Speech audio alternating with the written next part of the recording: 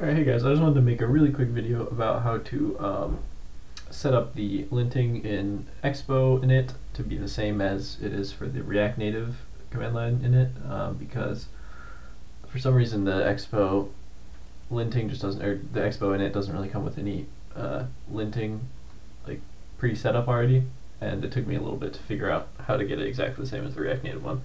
So we just went ahead and initted a new project with a blank template, and we're just going to firstly add two packages, eslint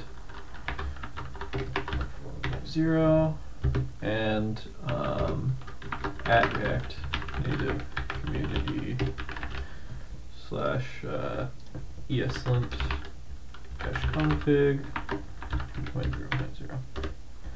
So we're going to go ahead and add those, and then the only thing we need to do is create a new file called .eslint-rc.js, and in this we just need to put the following code so that it extends React Native community.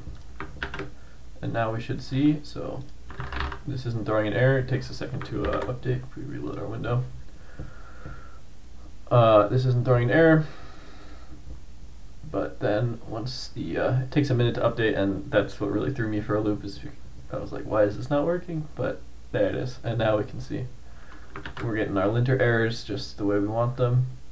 And actually, I think in the newer version of React Native community, a lint for eslint, this won't throw an error, it not being defined, which I don't like. So I want to use that 2.0.0, which is used in React Native init right now.